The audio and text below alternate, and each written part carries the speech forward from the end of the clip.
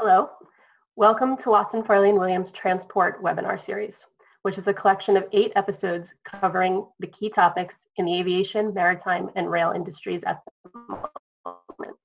Today's webinar is the final webinar in our 3-part aviation series. We will be discussing private equity opportunities in aviation. Before we start, a couple of housekeeping notes. Please note that participant video and audio have been disabled to minimize interruptions. If you would like to pose a question or comment to any of our presenters, please use the Q&A function and we will either write a reply or respond during the Q&A session at the end of the webinar. Alternatively, you can contact the speakers directly following the event. This webinar will be recorded. My name is Susanne Burstein and I will be today's moderator. I am a partner in the Asset and Structured Finance Group at Watson, Farley & Williams, and I am based in New York. On our panel today, we are joined by Marc Meyohas. Marc is the founder and managing partner of Greybull Capital, an investment and holding company focused on special situations and growth opportunities in Europe and North America. Also joining us is Franklin Prey. Franklin is the managing director of Alinda Capital Partners. At Alinda Capital, Franklin manages an investment vehicle that focuses on tangible assets with a primary emphasis on fleet assets in the shipping, air, rail, intermodal, and industrial spaces. We also have with us Jim Bell, who is a partner in our Asset and Structured Finance Group based in London.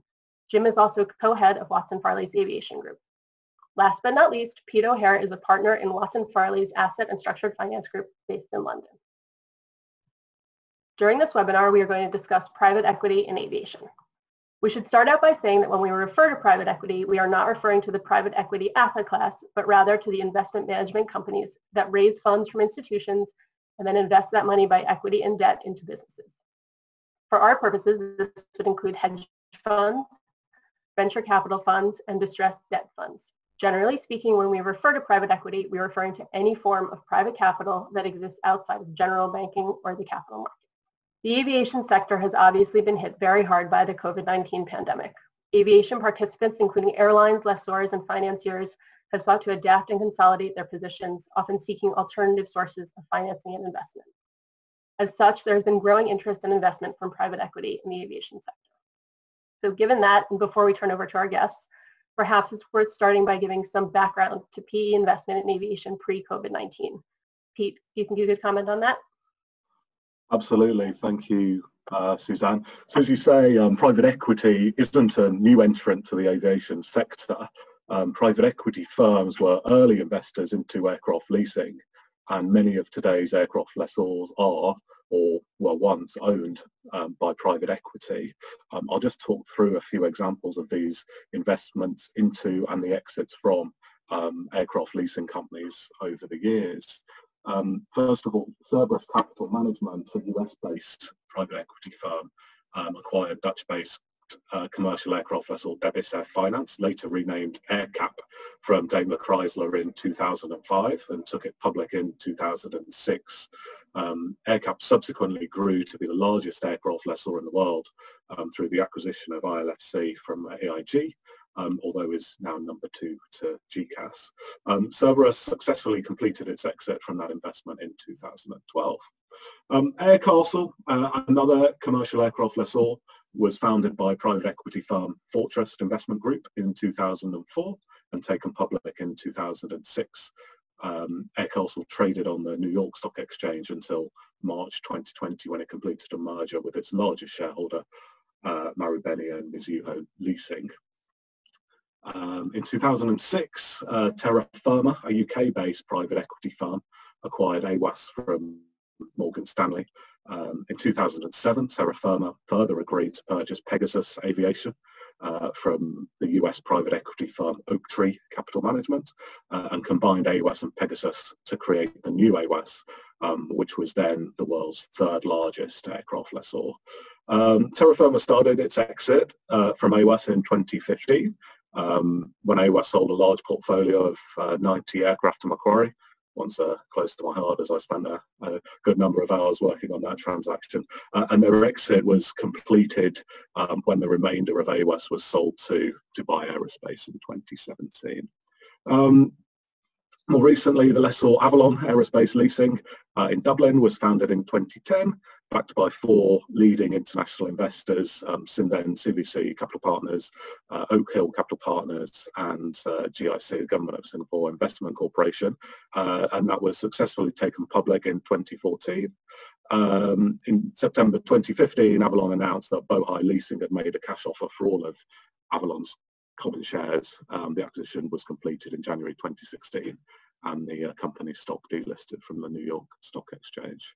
There have also been a number of investments made through JVs and sidecars where investors can invest more directly into specific aircraft.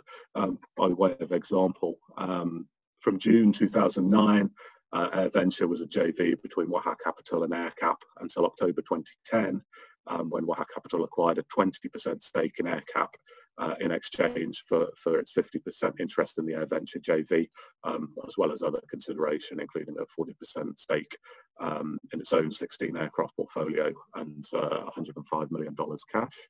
Waha Capital divested its stake in AerCap in December 2019. We've also seen other sidecars established more recently, including in the helicopter space. For example, the LCI and Flexam co-investment vehicle for 5 Leonardo and Sikorsky helicopters. Finally, private equity also makes investments into other aviation companies, including airlines, such as Indigo Partners, ownership of budget airline Frontier in the US, also has major stakes in JetSmart in Chile and Hungarian Wizz Air, and of course Greybull rescued Monarch in 2014, and there are other PE investments into other aviation companies such as airports. So it would include Alinda's investment in Heathrow, and other PE firms having investments in MROs and other such service companies. So hopefully that's a good flavour of some of the ways PE has invested into aviation prior to the current COVID-19 crisis. Obviously, due to the crisis, we're seeing a distressed aviation market, which means we're seeing new opportunities for PE to come into the game. In some ways, it's similar to the depressed shipping sector, which we saw in 2012. Thanks, Pete. Jim, can you tell us how these potential new opportunities for PE compare to what we've seen in other sectors, for example, in shipping, as Pete mentioned? Thanks, Susanne. Yeah, I think shipping is probably the most useful comparison. So to give some context in the shipping sector, so following the sort of global financial crisis, the shipping industry had a number of issues. So world trade had reduced, leading to a drop in shipping activity. There was an oversupply of vessels. Traditional lenders had looked to retreat from the market due to overexposure, stricter capital adequacy requirements, and a general policy steer away from the non-core assets. By 2012, these issues had really sort of intensified and crystallized and led to sort of lower charter rates, lower asset valuations. Debt servicing became much more difficult. Loan-to-value ratios started to be breached. And as the banks pulled away, the shipping industry started to show sort of real signs of distress, with a number of well-known shipping companies entering into Chapter 11. Against this sort of backdrop of low asset values, distressed debt opportunities, and the prospect of eventual recovery, private equity funds started to invest heavily into shipping. So to give some sort of context on that, private equity in shipping jumped to around $8 billion in 2013, and since then has expanded to over $20 billion. To give a few examples of the types of investments, so W.L. Ross and a number of other firms acquired Sido Shipping's entire tanker fleet, worth over $1 billion. Carlyle and Tiger formed a joint venture committing to invest $1 billion in the purchase of in equity in the purchase of shipping assets. Oaktree provided sort of debt, it's a General Maritime in its Chapter 11, which was then subsequently converted into equity, and formed sort of various joint ventures with other well-established shipping operators. And then really the sort of big push was sort of Oaktree, DK, Cerberus, KKR, and others have purchased sort of huge swathes of performing and non-performing shipping loan portfolios.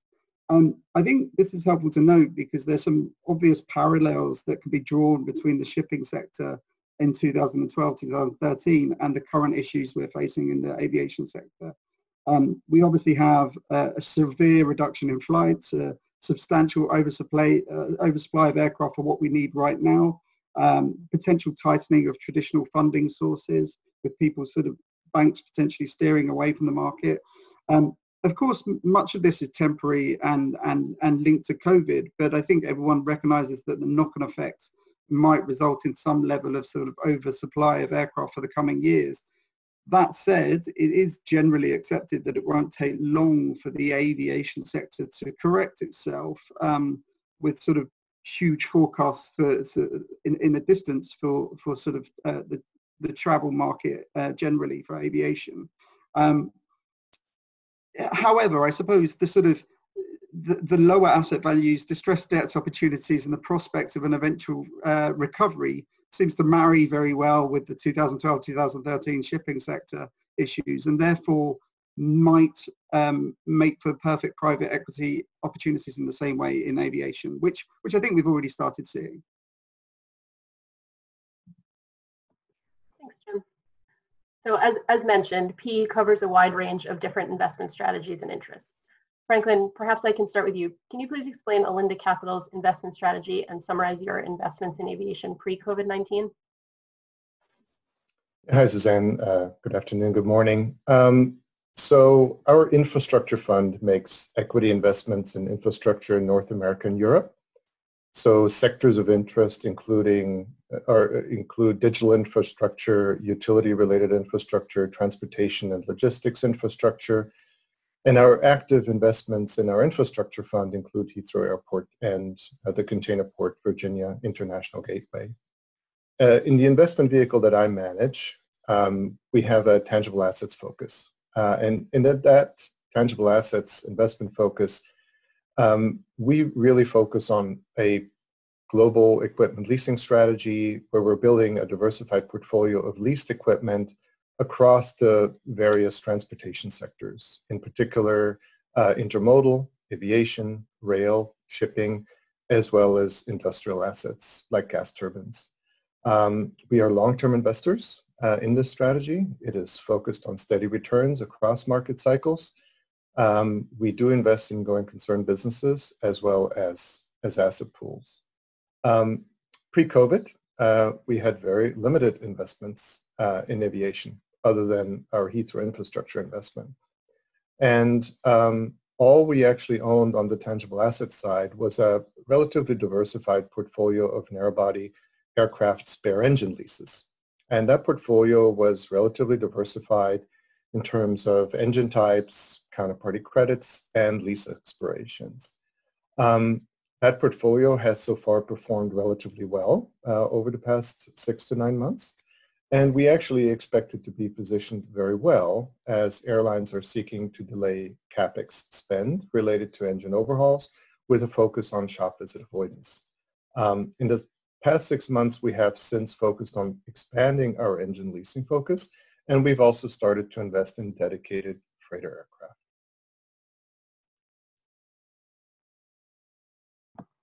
Thanks, Franklin. Marc, same question to you. Can you please explain Greybull Capital's investment strategy and summarize your investments in aviation pre-COVID-19? Sure. So we're a London-based multi-family office. We're not a fund. We don't raise external capital. And we have quite a broad range of investment activities. Greybull is the vehicle we use for doing special situations, distress investments. We are equity focused, so we are control investors, and our main area of work is operating companies. So unlike Franklin, who's more on the asset side, we tend to be much more on the operating side. It could be MROs, could be airlines, could be service companies, and we're not entirely focused on aviation. We're quite broad in the sectors we invest in. Our expertise, if you want, is supporting management teams through choppy waters and helping them get to a better place, irrespective of the sector. So we invest in industrial space, in hospitality, in retail, in semiconductors, etc. But we have been quite active in transportation. But yeah, very much in the business of backing companies that are going through some degree of change. And obviously, given what's happened with COVID, our airlines and related activities has become very much into focus this year. And we suspect in the year ahead as an area that we will be investing in. I think our interest in operating companies is really a function of who, of the individuals here and our capital. We're not a fund, so we can take more volatile investments. We're, higher end of the risk spectrum, and we're entrepreneurs at heart more than financiers. So our DNA is to get involved in companies and help the management teams through whatever they're facing. We don't tend to have a life cycle to our investments. We're happy to be very long-term investors or short-term investors, depending on the situation and what works best for all involved. Airlines, we've done a few investments, notably Monarch in the UK, which had its ups and downs. It had the airline side of it, it had the fleet side of it, it had an MRO. Happy to talk about it.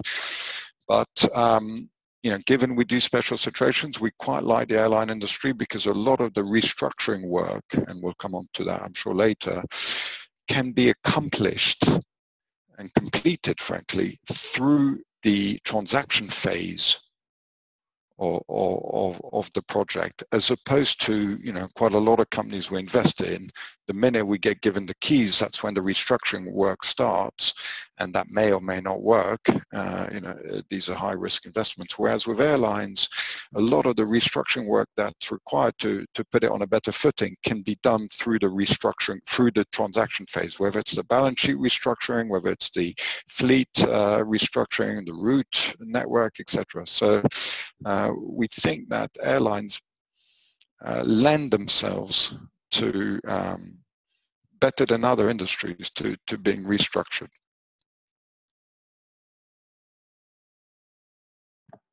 Thanks, Marc. That's all very interesting and clearly shows the differences in investment strategies. Jim and Pete, can you, given the impact of COVID-19 on the aviation market, what sort of opportunities might now exist in aviation for private equity investment? Thanks, Susanne. Pete, perhaps I'll start by sort of talking about airlines and sort of other supply chain companies and debt trading, and then Pete, perhaps if you want to talk about the metal trading and lessors.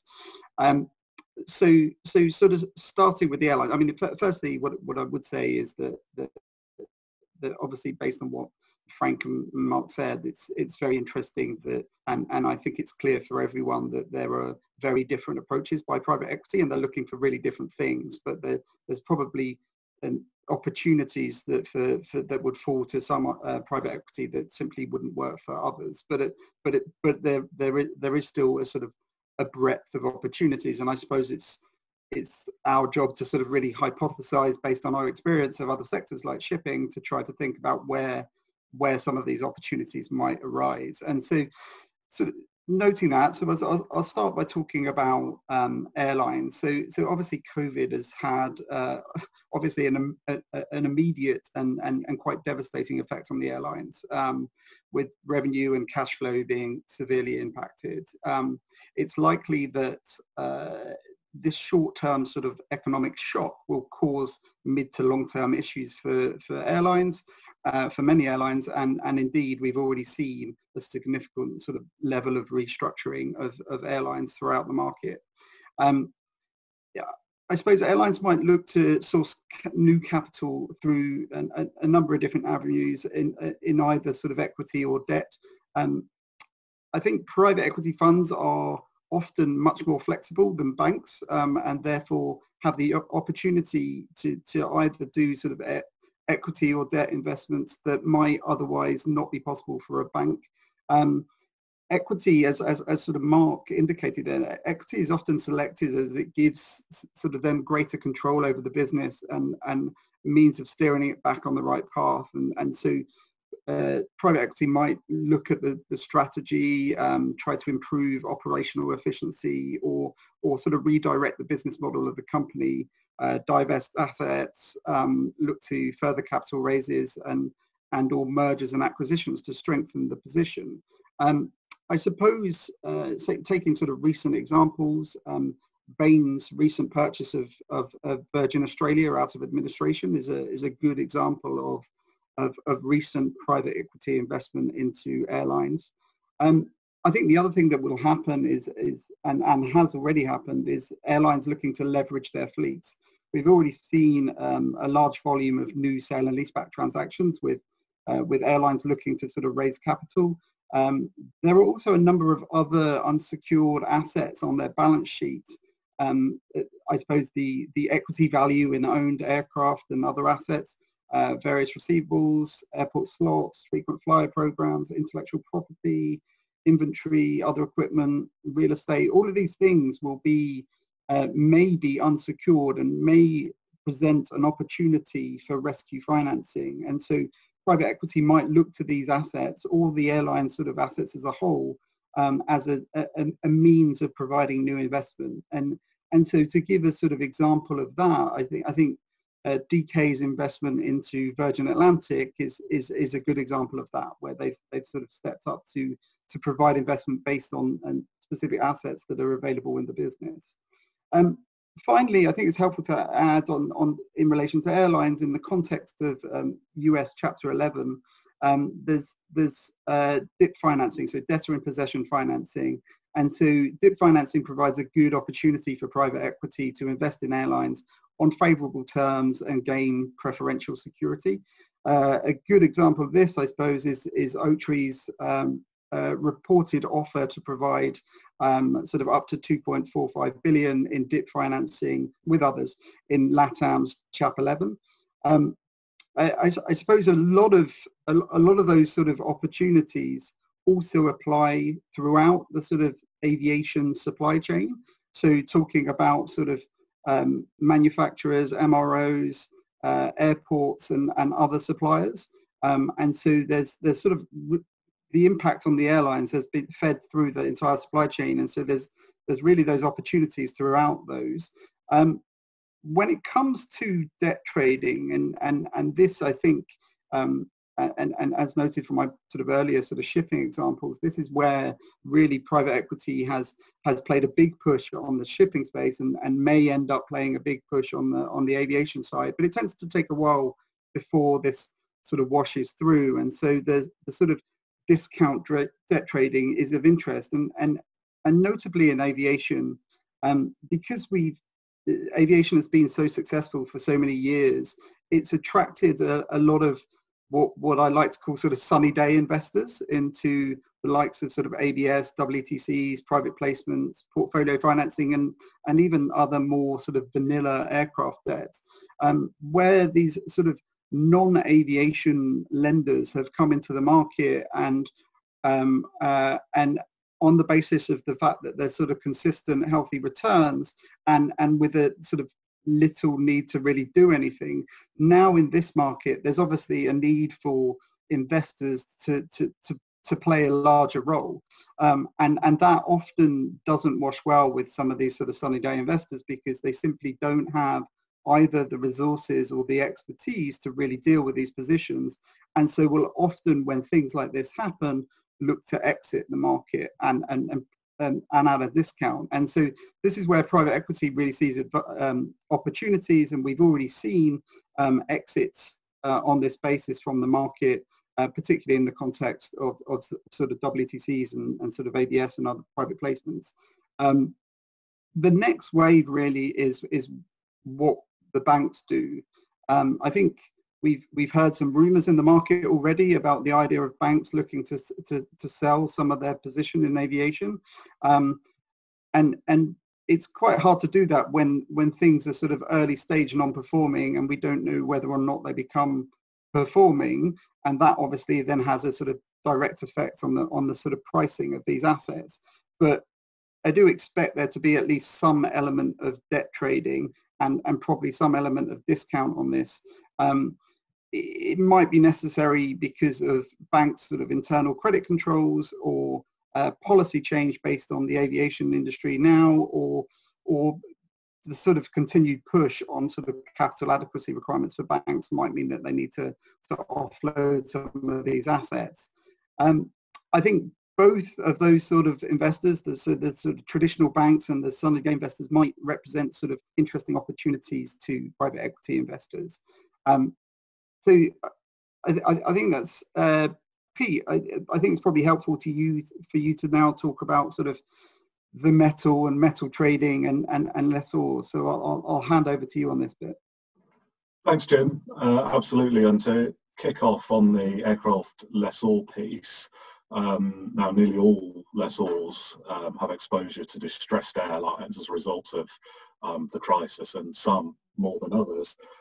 In particular, some of the smaller and niche lessor portfolios may even be 100% exposed to distressed airlines, whereas some of the larger, more diversified lessors may only have a smaller percentage, sort of 10% exposure across their portfolios.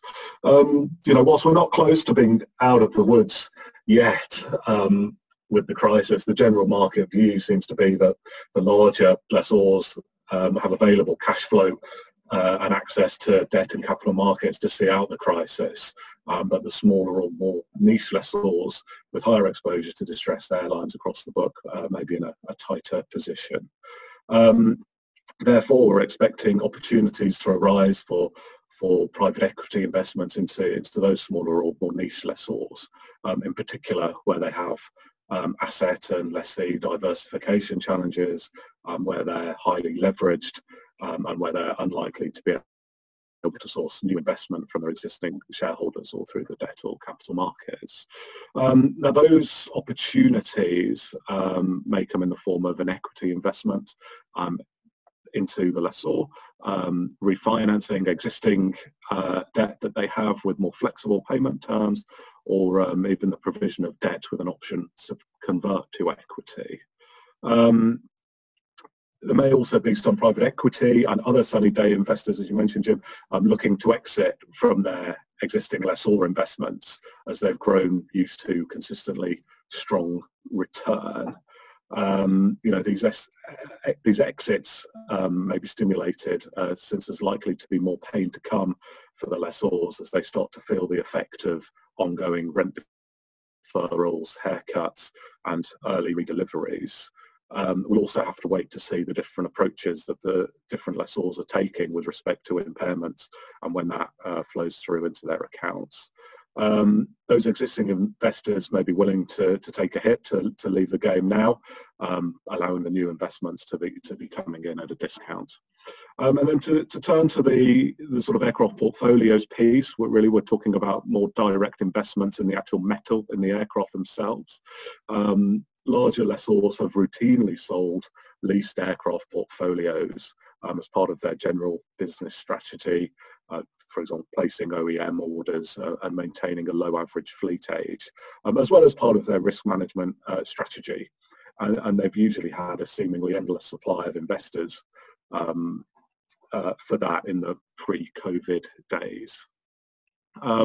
During the crisis, aircraft trading has largely ground to a halt, although we are aware of some small sort of onesie, twosie, and even maybe a maximum 5 aircraft trade being completed during the crisis. Really, that grinding to a halt has been caused by a limited potential pool of buyers. And therefore those ones that are still able to purchase in these conditions, expecting more attractive pricing, and obviously that's particularly the case where the airlines are distressed. with the current level of uncertainty that still exists around the recovery in passenger traffic, it's very difficult to price these trades. However, to manage diversification risks and free up much needed capital, some lessors will be forced to sell leased aircraft portfolio into this buyer's market, and private equity funds may look to take advantage of that. Aircraft will inevitably be returned to lessors early in the context of the myriad airline restructurings that are ongoing and sort of coming down the tracks. And some of those aircraft will be difficult to remarket. You know, for example, the older gen and wide body aircraft. Private equity often thrives in extracting value from these difficult assets, so may look to exploit these opportunities. Investors looking to invest in portfolios, maybe fixed wing, spare engines, helicopters, you know, they can do that directly by employing the use of a servicer, or they might use a JV or sidecar form between it and an established lessor, which I mentioned had been a way of doing it before the crisis as well. Just a line on that to say, you know, for such JVs and sidecars, you know, how they're done is the lessor and the investor contribute equity to the JV, and the vast majority of that comes from the new investor, and the lessor adds value to that JV or sidecar principally by acting as the servicer, so providing asset management services and technical advice, and leveraging its expertise and relationships in the aircraft leasing industry.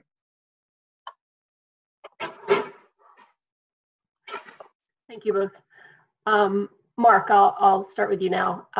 Which of the possible opportunities discussed by Jim and Pete, and you did touch on this a bit before, would interest Greybull Capital, and are there any other opportunities that you think might be interesting? And also feel free to just comment generally on any of the areas that Jim and Pete spoke about.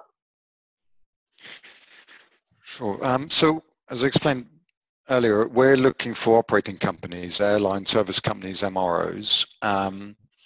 Clearly, the universe of distressed companies in aviation has grown because of the COVID situation. So the amount of companies that are in some degree of distress is, yes, off the charts compared to what it's been in prior years.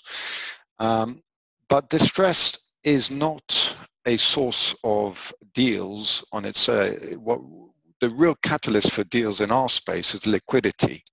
When basically companies run out of cash, they could be distressed, but if they've got cash in the bank, it's very, very hard to effect a full restructuring and to get a transaction done. And 2020, whilst they are all massively distressed, many companies have found ways of getting oxygen, of getting liquidity, either by not paying the lessors, not paying the staff, and borrowing off governments. I saw the latest numbers yesterday, which made me fall off my chair and pains me to be a taxpayer. But I think in Europe, the governments have now lent 500 billion to corporates in the last 9 months. So it's like a new entrant in our industry has just come along and lent 500 billion. I mean, that's probably 10 times the size of our industry. New entrants come in and written a check 10 times the size of our industry in 9 months. So deal flow for guys like us has actually been quite quiet in 2020, and that's not atypical. You know, we tend to see a lot more activity coming out of a recession than going into a recession. So going into a recession, most businesses have got positive working capital, and as the activity levels reduce, they are able to stay alive by feeding off that working capital. But clearly, when the economy picks up again and they need to rebuild working capital, they need to invest in their businesses, that's when they get into liquidity issues, and that's where our deal activity picks up. So what we're seeing in terms of the market at the moment is plenty of distressed companies, but not many that are truly restructuring themselves. I mean, you mentioned the Virgin example, Jim. We were certainly in the newspapers reported as being closely involved in that situation. That was not really a restructuring, well, not in my sense of the word. It was a refinancing where they were able to shoehorn in a bit more debt into that airline yeah, some people will call that restructuring. That's not, it's not necessarily what we, it's not fulsome restructuring. It's more of a refinancing. So I think the restructuring work, in our interpretation of the word, is going to come in 2021, 2022, when a lot of these operating companies either run out of this short-term liquidity that's been provided into the market, and or are having to rebuild their businesses and just are starved of working capital. So that's an overview of where we're seeing activity levels and deal flow. There has been the odd deal, like you mentioned, Bain and Virgin Australia. There was a bit of work on Virgin Atlantic. There was some deals at the beginning of the year, but they were not COVID related, like Condor and Flybe. But I think probably in terms of airline bankruptcies and full restructurings, 2020 will be a quiet year compared to prior years, believe it or not. But clearly, we expect the next couple of years to be quite busy. We're opportunity-led, so we think the opportunities will come through the whole supply chain, from companies that are not B2C, so they don't necessarily make it to the newspapers, but catering companies, small MROs, training organizations, safety organizations, right through to airlines and possibly also on the asset side, lessors and airports, but they tend to be less relevant for us because of our cost of capital. So those asset-backed companies, they may well be operating companies, but they're so heavily asset-backed, they'll be able to get much more institutional capital than private capital like ours. And obviously that comes at a cheaper cost. Thank you, Mark. Franklin, same question to you. Which of the possible opportunities discussed by Jim and Pete and by Mark would interest Alinda Capital, and are there any other opportunities you think might be interesting? And also feel free to comment generally on the various opportunities. Yes, Susanne. So we are not a sunny day investor. We fall more sort of in the rain or shine investor category. However, we do tend to pick our investment opportunities where the weather pattern is relatively stable and favorable. So before I get into the details, we need to look a bit more at the potential. When we look at potential investments in aviation, we need to look at that in the context of COVID-19 and the related fall in air passenger travel demand due to the worldwide travel restrictions. We are currently in a situation where year on year, traffic has now recovered moderately, but is still down over 50% year on year worldwide. And the only area in the world that has recovered somewhat more than that is domestic traffic in China. International traffic operated by wide-body aircraft has been hit disproportionately harder than regional flying with narrow-body aircraft. And also, to note, half of the world's air freight has traditionally been carried in the bellies of passenger aircraft, particularly wide-body passenger aircraft, hence increasing the demand for dedicated freighter aircraft over the last 6 months to move freight volumes. So our mandate does not really include investments in businesses that carry merchant or operating risk. So from that perspective, investing in airlines is not really part of our focus. And even though we looked at the aviation supply chain sector prior to COVID-19, particularly parts leasing businesses, component leasing businesses, demand for those services is closely related to the assets that those parts support, meaning aircraft. And there is a huge uncertainty related to the recovery timing and the shape of the recovery in air travel.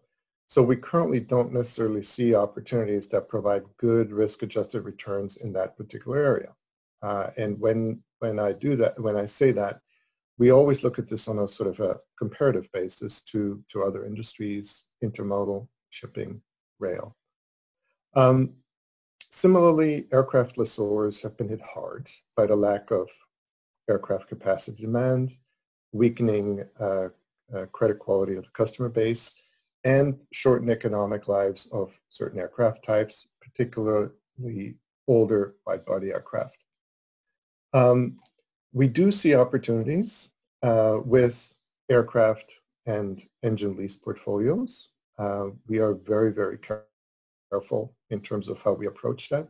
On the engine side, we do foresee a general shop visit avoidance strategy by most airlines that basically just simply moves CapEx related to engine overhauls out, therefore increasing demand for spare engines in the short term. And we see that coming to fruition early next year. And we see that sort of dominating the market over the next couple of years. So we believe that that's an asset class we'd like to spend more time on. We've also started investing in dedicated freighter aircraft. So even though air freight overall year on year is down, the fact that so much freight capacity in the belly of passenger aircraft has been taken out of the market, the demand for dedicated freighter aircraft is strong. Many large freighters have been taken out of retirement. And we actually do see that trend continuing. We saw that trend even prior to COVID as a result of, to a large extent, e-commerce. And that trend has not just been, focused on wide-body freighters, but also narrow-body freighters. So, if you look at it today, conversion lines of 737-800 aircraft are pretty much sold out for the next 2 years. So it provides some good stability. In terms of some of the opportunities that Jim and Pete didn't mention, or maybe just focused on briefly, we do see opportunities outside the aircraft and engine space in the helicopter side. Now, obviously, the helicopter market has always been sort of bifurcated between, energy-related oil and gas versus what we sort of call, blue light, non-energy related EMS, law enforcement, and so forth. So we see some interesting opportunities in that space. The helicopter space has been hit as well as part of COVID, but not particularly on the government and EMS side. So there is some stability there. We do like the asset class, and we're actively looking at that today. The biggest issue for us is scale. These are relatively low value assets. So in order to invest, you need to actually, purchase relatively large portfolios. So Susanne, that's sort of my take on where the current opportunities are. Thanks, Franklin. Peter, Jim, did you want to comment on any of that? I mean, I think that's all. It's all very interesting, and obviously, to my mind, shows a very decent cross section of the types of private equity that are available, and the fact that both of you are looking at this from sort of different ends of the telescope, and really looking to different opportunities. But as I said previously, there's a huge sort of cross section of different types of private equity that will be looking for different types of things, and some are already in and sort of interested, and some have yet to enter the aviation market. But I'm sure that will follow, and so my expectation is that there will be a sort of bit of a tidal wave of sort of private equity play when the wheels start turning again. And really to echo what Marc said is that 2020 has been a bit of a hiatus at the moment. Not really much is happening. People are trying to put plasters over the issues, but not really trying to deal with the problems long term. And that will sort of come next year and potentially the year after. So we'll see a lot more movement there.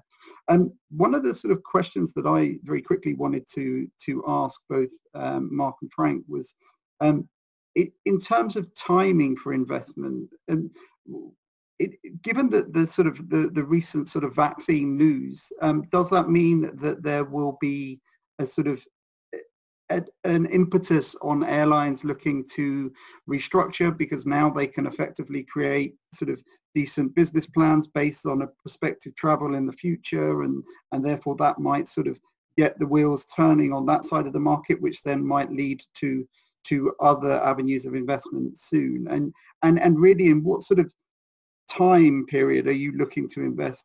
So is it sort of a quick turnaround, or a much more sort of life? I think Frank, you mentioned that sort of your sort of longer period, whereas Mark perhaps a shorter period.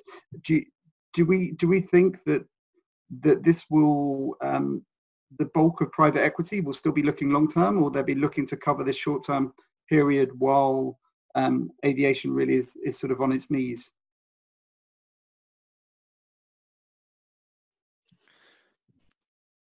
In our case, being private equity, controlled private equity of operating companies, we tend not to set a time horizon on our investments.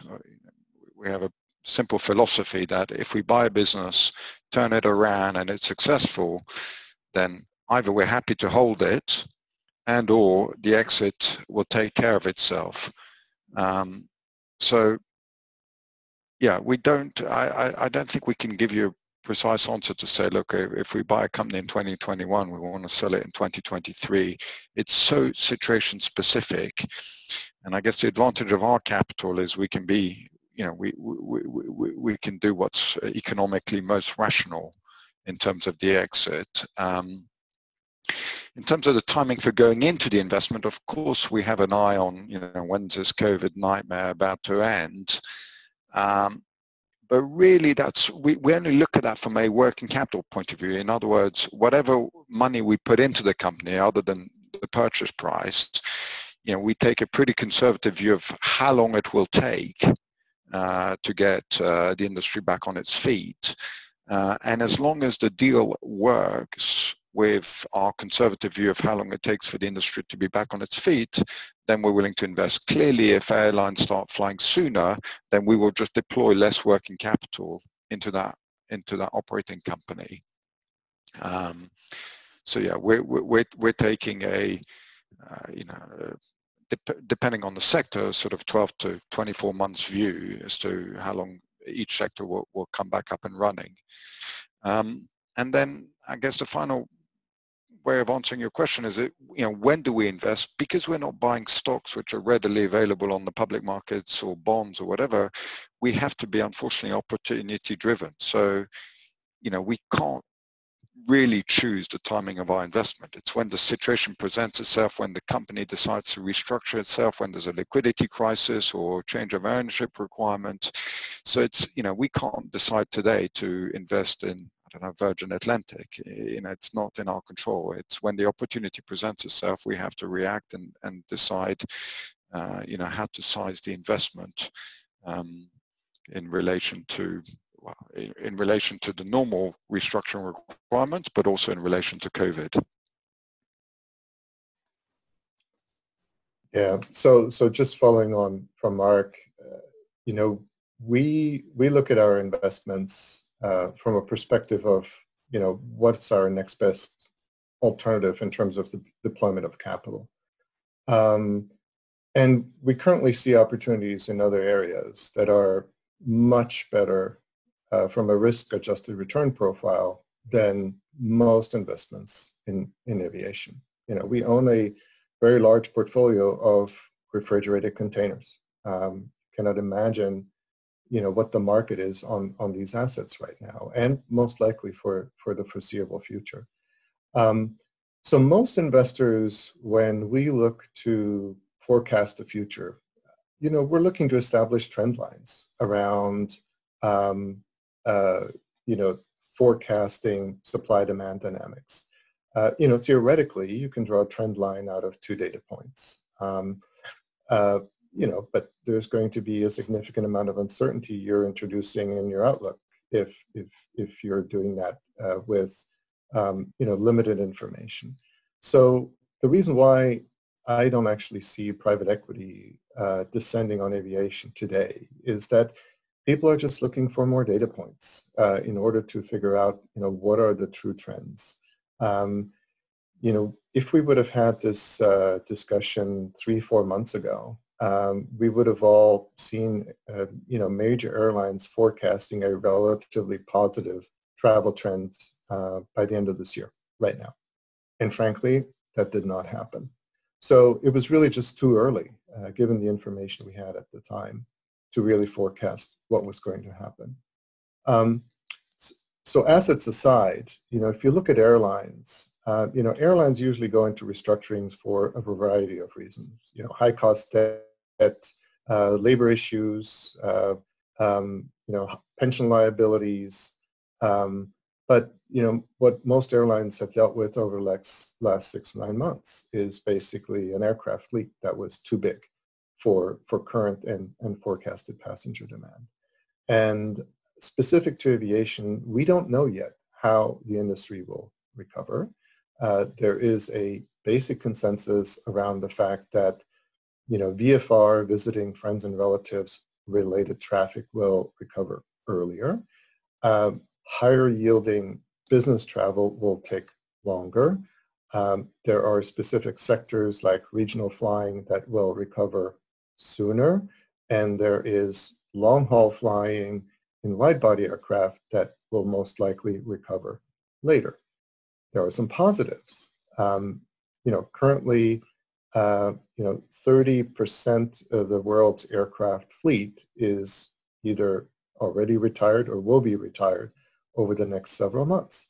And one just has to remind ourselves that we need to look at this on an asset-specific basis. So, 747s are going to be permanently retired. Airbus A340s are going to be permanently retired. So those are sort of the initial data points that we're sort of seeing with our asset focus that, will sort of help us dictate where our focus will be here short-term from an asset perspective. But I think it's still a bit too early to place large bets. Thanks, Frank and Mark. That's really helpful. There's a question that's popped up on our feed from a member of the audience, which I think is really interesting, and perhaps Frank, this may be more focused to you.